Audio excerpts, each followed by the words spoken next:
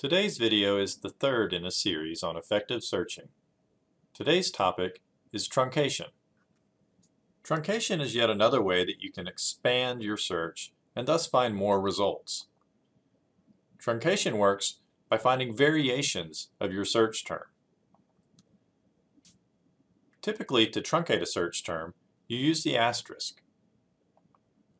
You can think of truncation as using root words.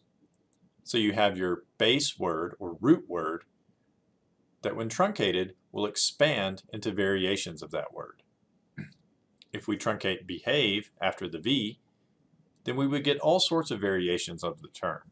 Behavior, the word behave, behavioral, behaviorism, and even variant spellings like the British behavior with the U.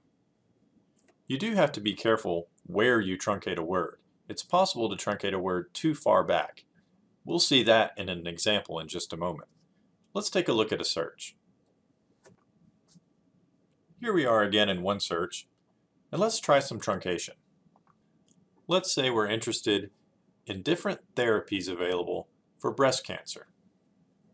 We might search for breast cancer as a phrase, and then we'll add the word therapies.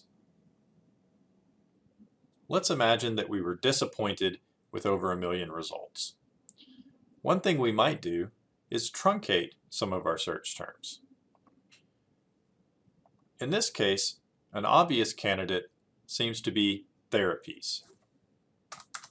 If we were to truncate therapies after the P, then we would get words like therapy, the singular form, therapies again, but we would also get therapist, therapists, therapeutic, and other possible variations of the term.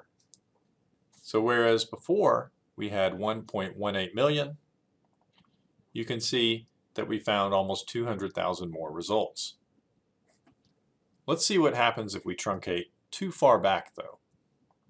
So an example might be if we were looking again for therapies for breast cancer, but we decided to truncate after the E. This is obviously not going to be very effective because we'll find words like theater and theism in addition to therapy and all of the different variations of that word.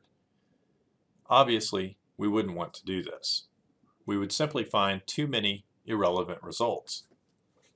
You can see that we've now almost doubled our initial search. I would say that in the majority of searches I conduct, there's at least one term in there that I can truncate in some form or fashion so that I find variations on the word and increase the number of results that I find.